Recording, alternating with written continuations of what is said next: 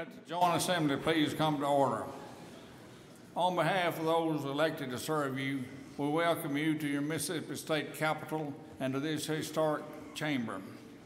In a moment, our Lieutenant Governor will be introducing you to our governor for his annual State of the State message. I believe most of us would agree, possibly the most important one we've heard in many years. Certainly, I believe the most important one that I've heard in my 31 years to serve in this chamber. As we work together during these very difficult times, let us be mindful that our troubles are small compared to our brothers and sisters in Haiti. On behalf of the Mississippi House of Representatives, we pledge to work with our colleagues in the Senate and our governor not only to extend our hand to our neighbors, but to work together to meet our responsibilities for the citizens of Mississippi. Mr. Clerk. Thank you, Mr. Speaker. Lieutenant Governor, Speaker would like to ask that the committee composed of Representatives Mac Huddleston, Bryant Clark, Margaret Rogers, and Senators Vidette Carmichael, Gray Tollison, and Eric Powell to escort Governor Haley Barbour and his wife Marcia to the Speaker's stand.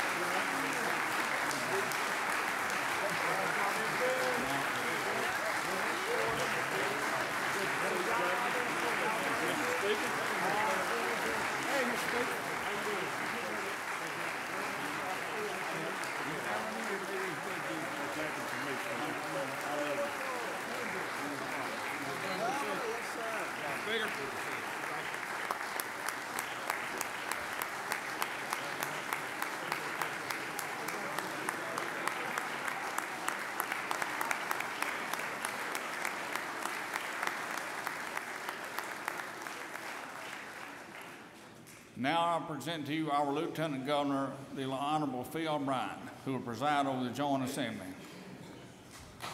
Thank you, thank you. Thank you, Mr. Speaker. Good evening. It is so wonderful to be back in the House of Representatives. I'd like for you to join me in recognizing some very important people, and we will begin with one of my dear friends, a man that I served with when I first came to this chamber in 1992, a man who has been here as a servant for 31 years. He's the former Education Chairman, former Transportation Chairman, former Ways and Means Chairman, ladies and gentlemen, the Speaker of the Mississippi House, the Honorable Billy McCoy.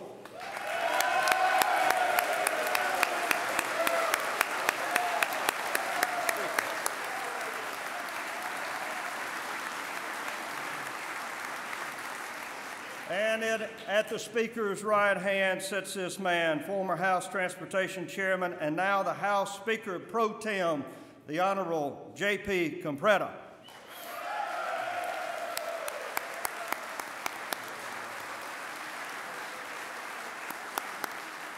A man that I could not do without, who provides great leadership in the Mississippi Senate, also the former Senate Transportation Chairman, and now the President Pro Tem of the Mississippi Senate, the Honorable Billy Hughes.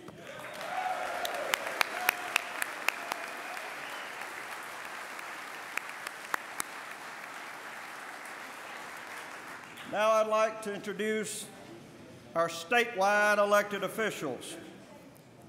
The Honorable Secretary of State, Delbert Hosemann. Mr. Secretary. Attorney General Jim Hood. General Hood could not be with us. State Treasurer Tate Reeves. State Auditor Stacy Pickering. Mississippi's Commissioner of Insurance Mike Cheney. Our longtime Commissioner of Agriculture and Commerce, the Honorable Lester Spell. Now, please welcome with me the Mississippi Supreme Court. I would ask you to please hold your applause until all of the justices have been introduced. Chief Justice William Waller, Jr. Presiding Justice George C. Carlton, Jr. Presiding Justice James E. Graves. Justice Jess H. Dickerson. Justice Michael Randolph, he could not be with us tonight. Justice Ann H. Lamar. Justice Jim Kitchens. Justice David H. Chandler. Justice Randy Pierce. Let's please give them a hand.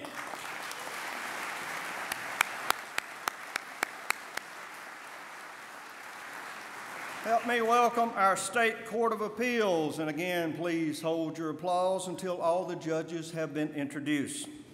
Chief Judge Leslie King. Chief. I know a House member. Presiding Judge Joseph Lee, Joe Lee. Presiding Judge William H. Myers, who could not be with us today.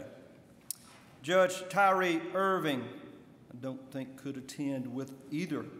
Judge Kenneth Griffiths, Jr. Judge Donna Barnes. Judge David M. Ishii.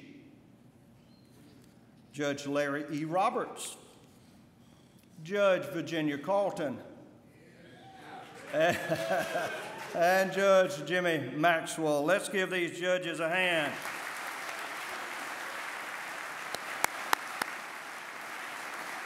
Our Public Service Commissioners for the state of Mississippi, Northern District Public Service Commissioner Brandon Presley. Commissioner Presley, is he in the house? Central District Public Service Commissioner Lynn Posey. Southern District Public Service Commissioner Leonard Bentz. Let's give them all a hand. Obviously very busy tonight. And now our Transportation Commissioners. Please hold your applause until all have been introduced. Northern District Transportation Commissioner Bill Miner. Central District Transportation Commissioner the Honorable Dick Hall. Southern District Transportation Commissioner the Honorable Wayne Brown. Let's give them a hand.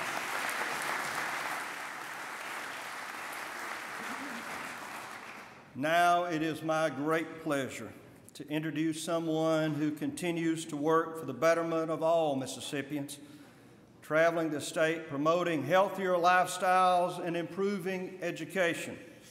A lady who not only loves the people of this great state, but loves her family deeply. A proud mother, and believe it or not, even a prouder grandmother, with the addition of their fourth grandchild just this week. Ladies and gentlemen, the great First Lady of this state, Ms. Marcia Barbour.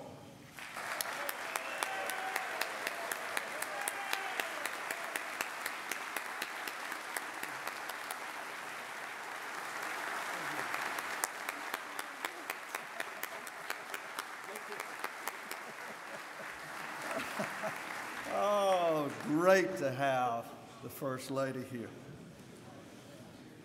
Now I have the distinct honor and privilege of introducing a man who has guided us through some tough economic times. Even during these hardships, he has been a beacon of hope for a better Mississippi. He is a strong leader in the aftermath of Hurricane Katrina.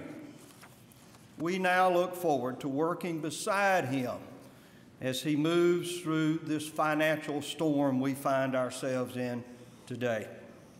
With the recent announcement of a $300 million manufacturing facility with more than 500 new jobs in the Mississippi Delta, now more than ever, we look to his leadership as we continue on this journey together. Ladies and gentlemen, a leader that we can be proud of, please help me welcome the Governor of the state of Mississippi, the Honorable Haley Barbour.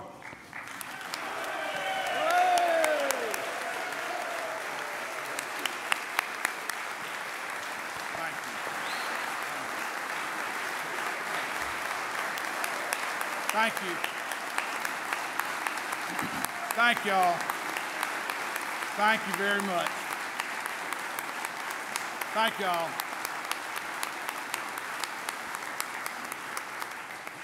Thank you all. Mr. Speaker, Governor Bryant, members of the legislature, distinguished guests, and fellow Mississippians. For the 7th time, I'm honored to come before you to share my view of the state of our state. I appreciate your inviting me, and I want to say that I appreciate Mississippi Public Broadcasting and its presenters for telecasting tonight's speech live, again for the 7th time. Now, welcome back to all you legislators who had to go home early the last 2 weeks during the icy cold weather and the water system problems. We're glad you all made it back to Jackson safe and sound, but I got to tell you, this global warming about to freeze me to death.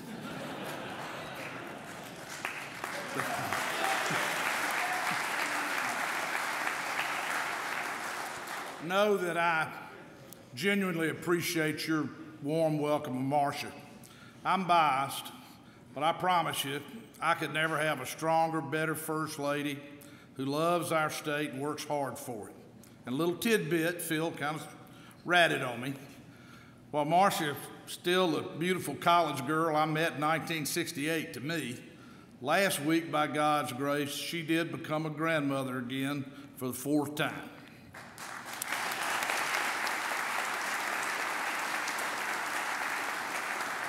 I had actually written that to say she's still a chick to me. My staff wouldn't stand for it, so.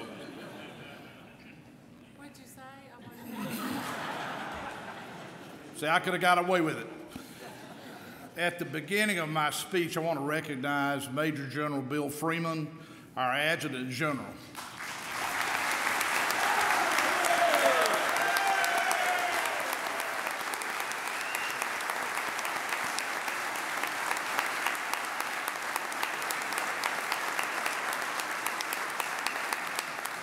I recognize General Freeman as a way to honor and praise the men and women of the Mississippi National Guard. Today, we have nearly 4,000 guardsmen and women in Iraq and Afghanistan fighting for our freedom in the war on terror. For many, including our largest Guard unit, the 155th Brigade Combat Team, this is the 2nd tour. For some others, even more. Marcia and I ask you for your prayers as well as your praise for these soldiers and airmen and for their families. Additionally, I have to tell you, our Air Guard is flying missions to the combat zone every week. And last week, a Mississippi Air National Guard C-17 was among the first planes to deliver life-saving relief supplies into Port-au-Prince for the people of Haiti.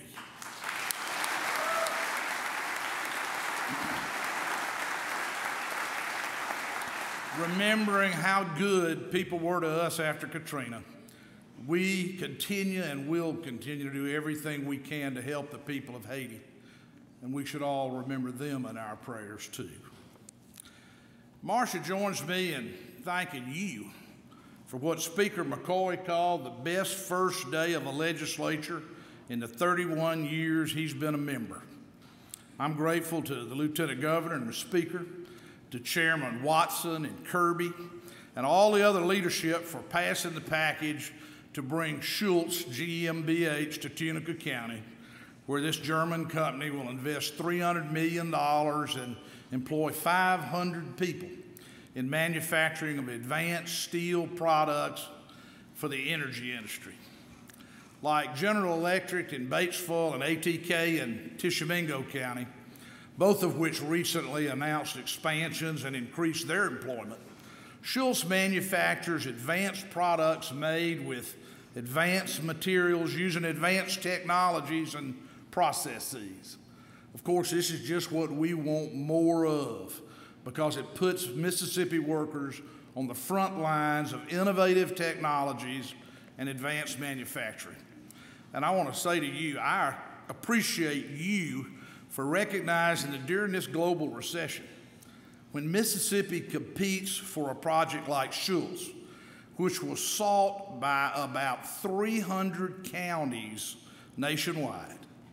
And MDA and our local leaders succeed in the competition. It behooves us all to move quickly and decisively, which you did, and I'm grateful for it. Give yourselves a hand.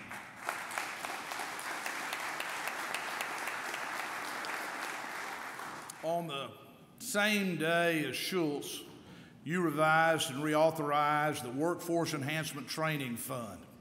I congratulate you again and thank Chairman Watson, Straughter, and Kirby.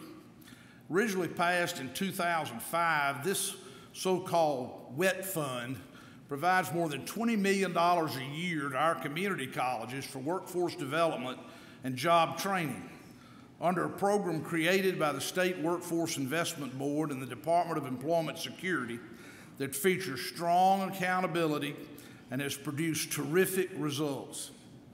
Those who have been trained with WET fund dollars earn $4,300 a year more than before their training. Some think workforce training is something we do for employers to attract industries and jobs, and that's true, but that's only a small part of it. I believe workforce development and skills training are things we owe our working people to help them increase their wages and get better benefits. Sometimes more skills leads to new, higher paying jobs, but most of the time, this training is necessary to keep the current job or to get a promotion at the current workplace, and it works. Although the 2009 numbers aren't in yet, from 2004 through 2008, per capita income in Mississippi went up 27%, one of the largest increases in the country. And a lot of that came from replacing low-skilled, low-wage jobs with higher-skilled, better-paying jobs. Your passage of the WET Fund reauthorization, means that we'll be able to keep doing more of that, which lets American Eurocopter at Columbus add 64 jobs and expand to build every year 60 more light utility helicopters for the Army. It complements our shipbuilding academy to help find new workers and upgrade the skills of current workers for our shipbuilders on the coast and for our energy industry. And let me just say about our energy industry, it is both growing and critical to Mississippi's future.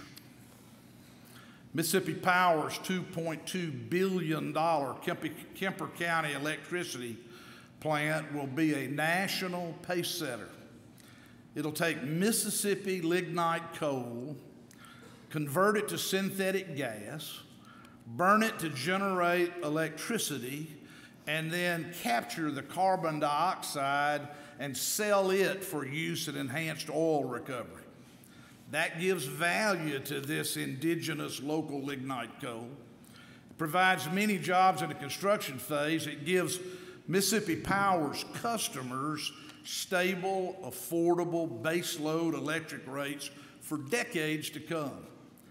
And it'll be the first commercial scale example of carbon capture and sequestration in the United States. It's a home run for Mississippi.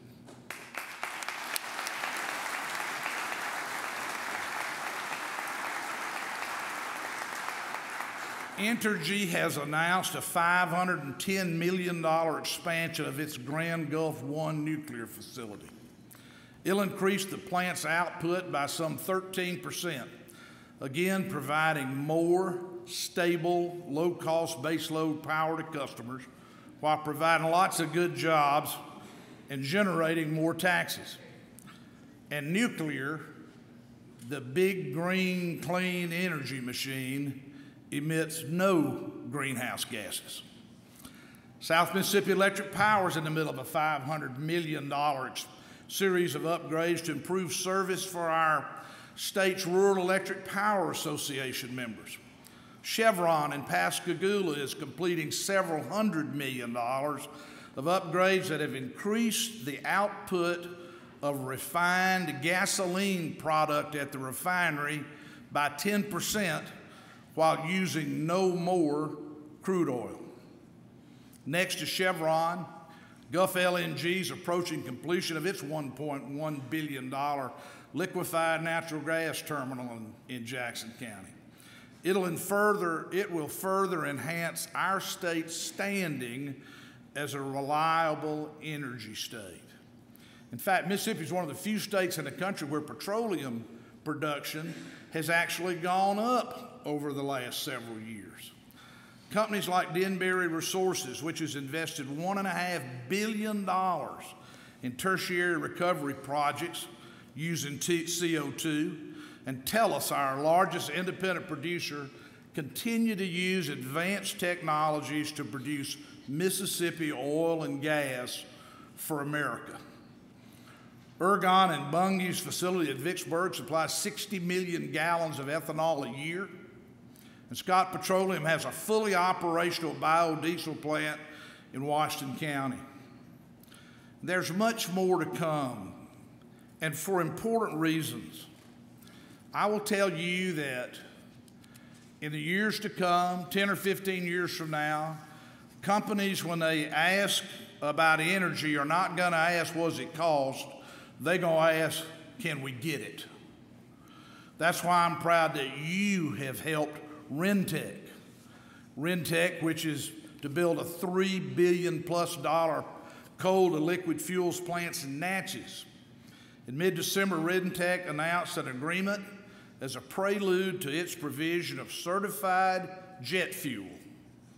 Certified jet fuel made from coal and produced in Adams County, Mississippi, to 13 domestic and international passenger and cargo air carriers.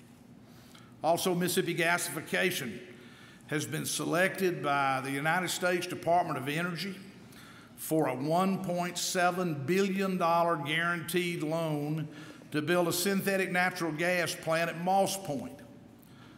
This plant will buy pet coke, a low-grade byproduct of the refining process, and convert it into synthetic gas.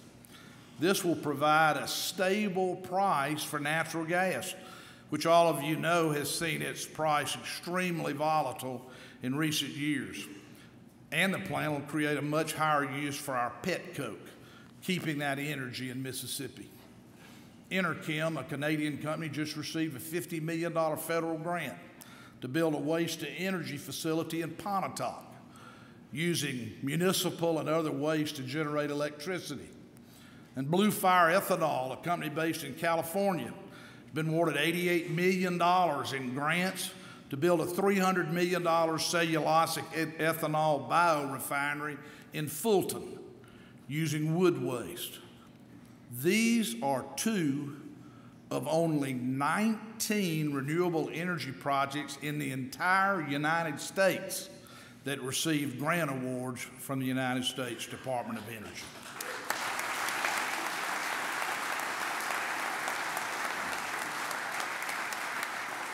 Experts confirm that Mississippi is a prime focus in the biofuels energy industry because of our large supply of wood products and our proven capacity to grow feedstock crops for cellulosic ethanol and similar fuels.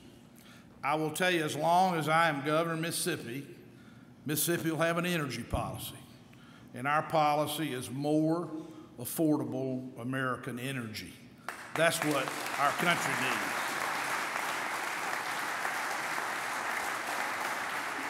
Both improving the skills of our workforce and being a reliable energy state are crucial to job creation in Mississippi now and for many years to come. When Toyota or General Electric talks about why it chose our state, the first thing cited is the quality of the workforce. It's number one. We have to make sure that we have enough high-quality, skilled workers who can be trained for the next expansion or the next 10 new industries. Our workforce has gained tremendous respect nationally and internationally over the last few years. and it is incumbent upon us to keep the pipeline filled with good workers, ready to be trained for job-specific skills. We must never let that pipeline of skilled workers run out or be perceived as running out. I spent the first part of my speech tonight talking about job creation, because Mississippi families know job creation is the most important thing needed to help them, their businesses, and our state. More people working means more income for those families who are personally hit by this global recession. It means more revenue for our small and middle-class businesses, who are the backbone of our economy and of the nation's economy too. And here in state government, job creation means more taxpayers with more taxable income. Indeed, most of the difficult budget problems facing us this session, and for another year or two after that, I'm afraid to tell you, directly result from job losses and the recession that led to them. So I hope you think it's appropriate that I would speak to you first about job creation, my top priority. And I believe it should also be the top priority of our country as well. Still, we can't be together tonight on this occasion early in the 2010 legislative session without focusing on the difficult fiscal challenges we face together. I emphasize together because it will be hard enough to resolve our budget dilemma if we do work together. We may not agree on everything and don't have to. We do have to be honest with each other and our constituents about the facts, the situations we face, and honest about the options we have. As I have said many times over the last several weeks, I have felt like the leadership, bicameral and bipartisan, recognizes we have tough choices and are open to new ideas. I appreciate that. Our citizens need it, and I want to say I am committed to working with you.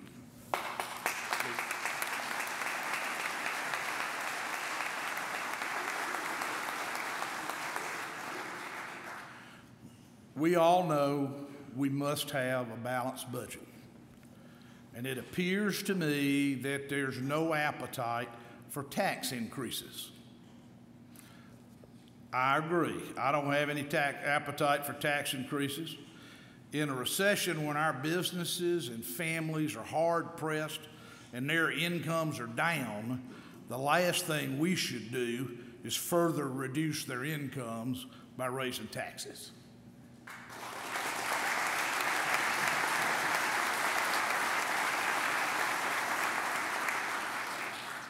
The Joint Legislative Budget Committee's budget recommendation called for record savings and left no sacred cows untouched. While the cuts were not quite the same as those in my budget recommendation, the committee made plain that in fiscal year 2011, it can't be business as usual with state spending. And I applaud the Legislative Budget Committee. I applaud you that are in this room and those that are not present tonight. And I pledge to work with you and the LBO staff to fashion the best budget we can that lives within our means.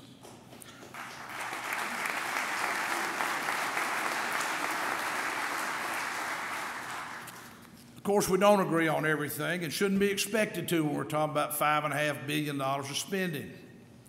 I strongly believe the state's rainy day fund, the working cash stabilization fund, must last at least 3 more years, and that only a third of the balance, or $78 million a year, should be appropriated this session for FY11. I feel that way even more strongly because, as you were advised by State Treasurer Tate Reeves, our annual tobacco payment went down by $10 million compared to last year. And of course, both the LBR and my budget will have to be adjusted down to show that, and other reductions in available revenue. I consider one of the worst mistakes that can be made at a time like this would be the excessive use of one-time money.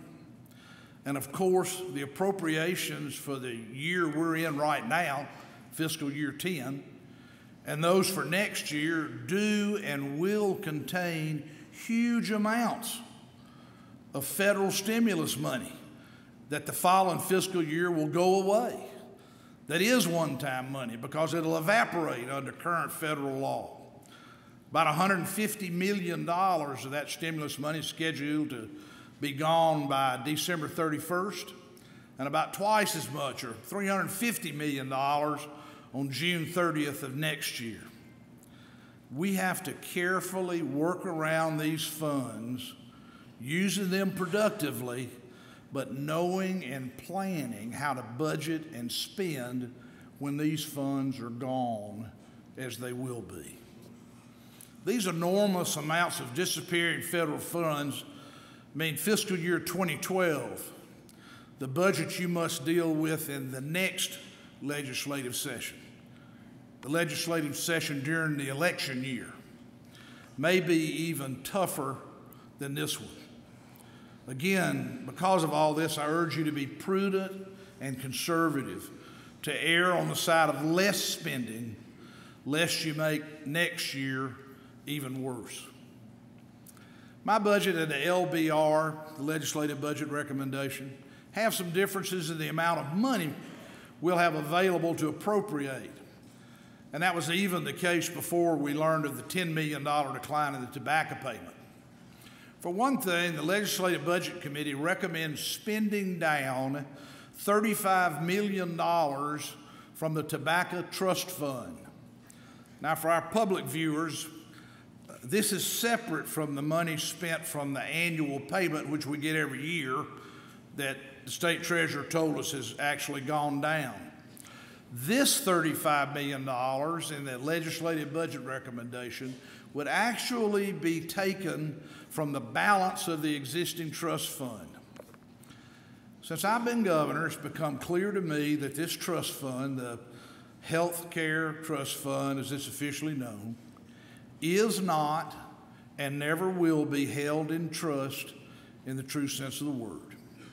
It'll never build up, since the interest to earnings now are not large enough to be material in future budgets. So while I didn't propose it, if it's the will of the legislature, I will agree to spending down the balance of the existing fund, so long as it's done on a schedule of equal payments over a period of at least 4 years. On the other hand, I don't support the idea of a tax amnesty. First of all, the overwhelming majority of Mississippians faithfully pay their taxes every year. Those good taxpayers deserve for us to make every effort to collect the taxes that are owed by people or companies that aren't paying like they're supposed to. The state had a tax amnesty in 2004. It produced about $9 million in extra revenue. Just back in 2004. And I want to suggest to you, if we have a tax amnesty every 4, 5, or 6 years, as is proposed by the legislative budget recommendation, tax cheating will get worse, because some people will figure they can beat the system by not paying, and they can not get caught before the next tax amnesty.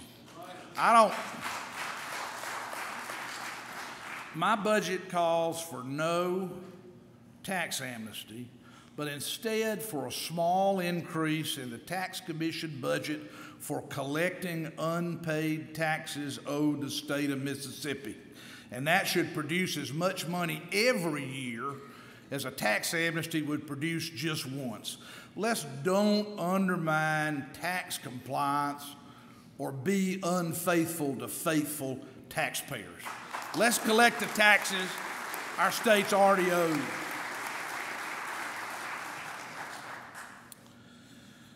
There's a proposal in the LBR to raid the Hurricane Disaster Reserve Fund.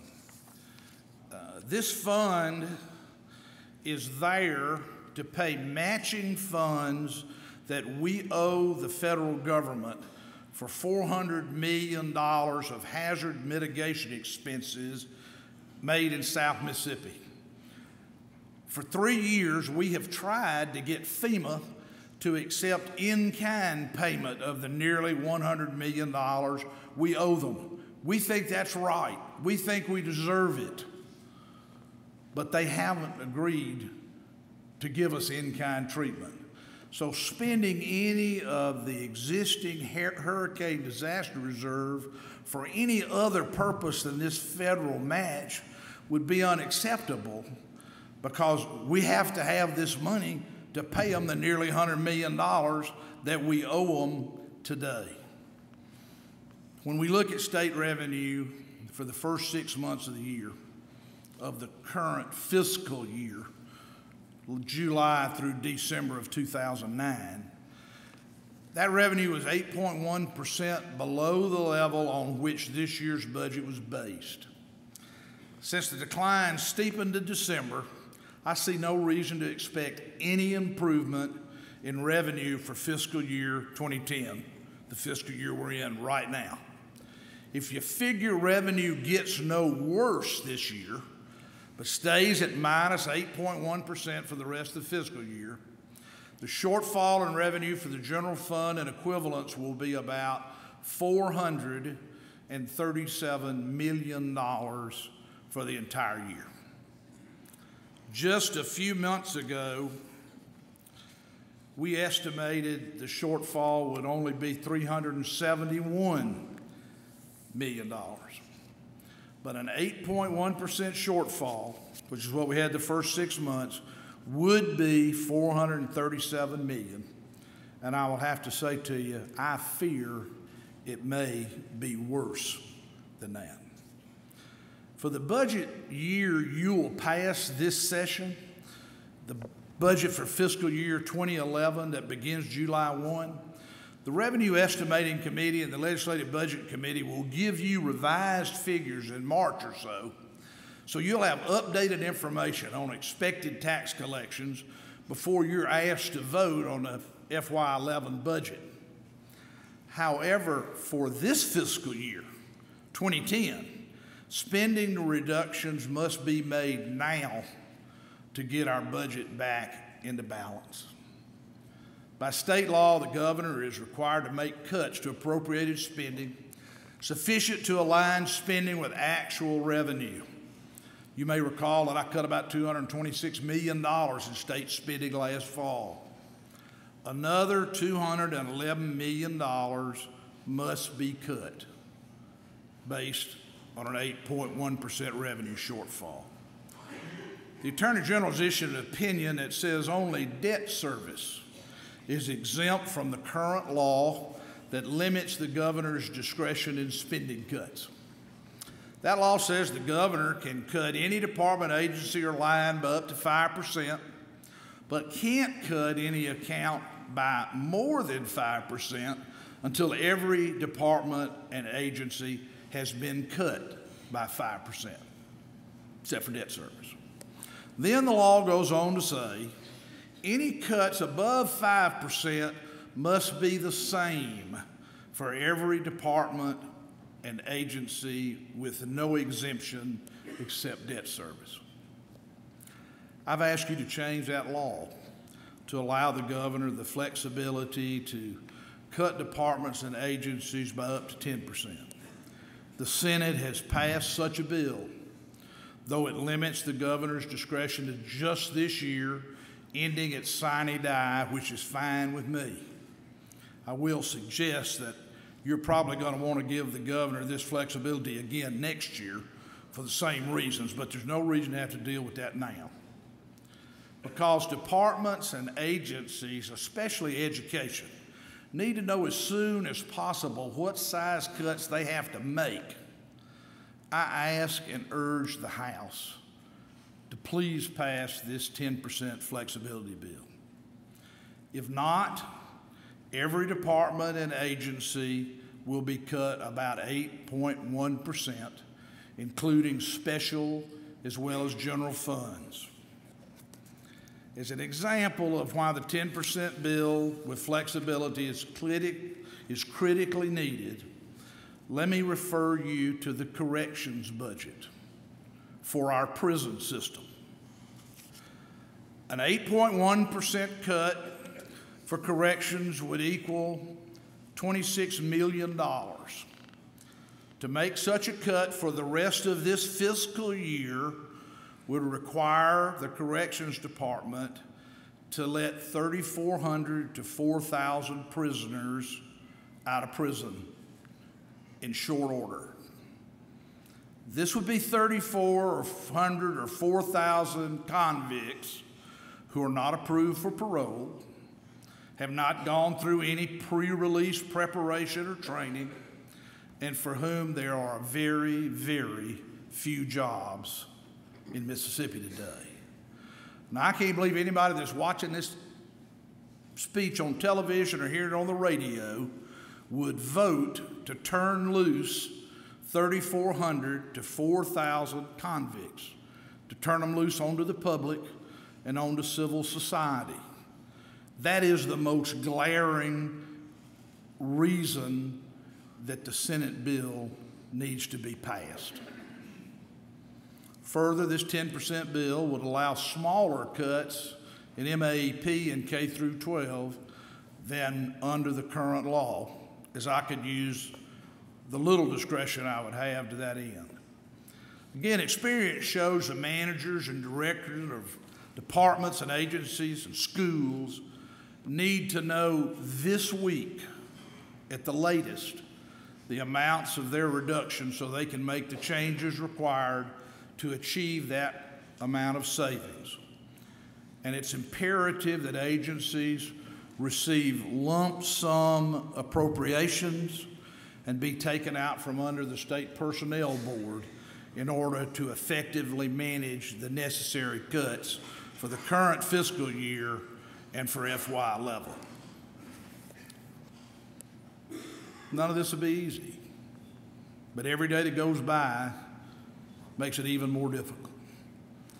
Let me close on this subject by saying current law would not produce an acceptable answer in implementing the required budget cuts to have a balanced budget.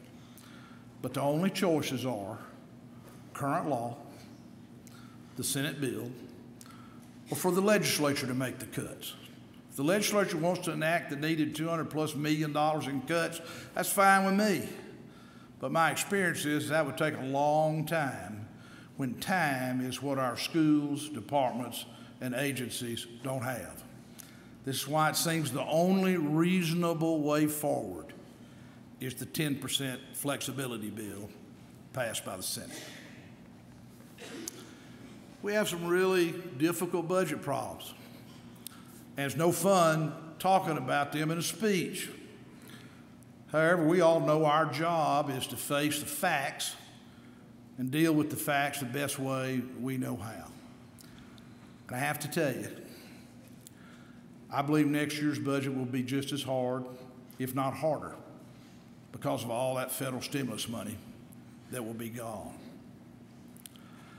All that said, let me close by telling you, despite our budget problems, I'm bullish about what's around the corner for our state. I'm optimistic soon Mississippi will be leading the country out of this recession. This global recession, tough as it is, strikes me as just a break in the economic momentum our state had till the middle of 2008. It knocked us back, but didn't knock us down. The fact that state revenue is a lagging economic indicator that recovers more slowly than the real economy, plus the hundreds of millions of dollars of federal stimulus money that'll disappear over the next year or so, combined to mean the state budget won't get well until long after Mississippi's real economy is growing again and strongly.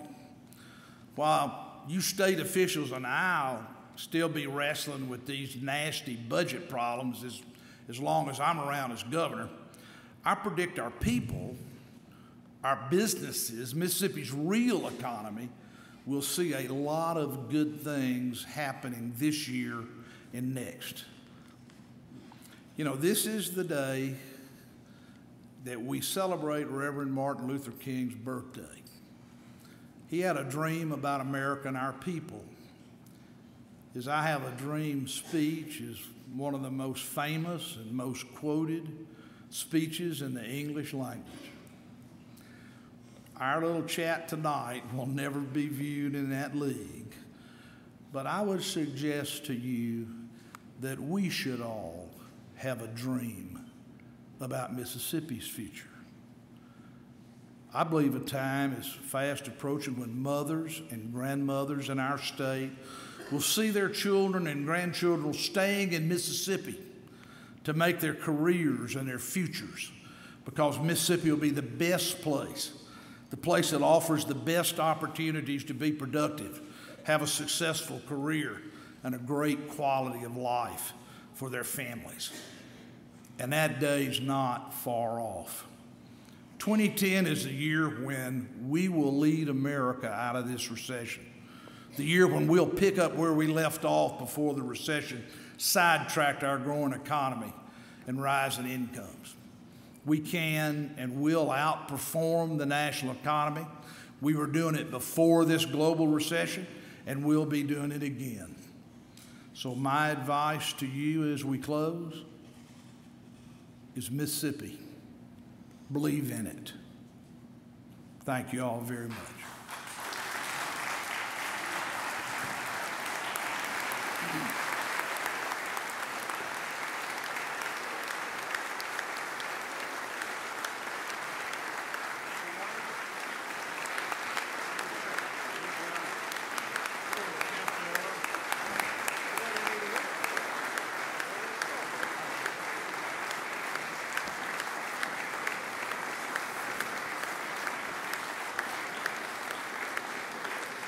Thank you, Governor Barbour. All that are here. As this joint assembly comes to a close, I would like to recognize the gentleman from Jackson, the Honorable Billy Broomfield, to dissolve this joint session. Mr. Broomfield. Lieutenant Governor Bryan, I move this joint session be now dissolved. Ladies and gentlemen, you've heard the motion from the gentleman from Jackson. The joint assembly be now dissolved. All those in favor signify by saying aye. All those opposed, no. This joint assembly is now dissolved.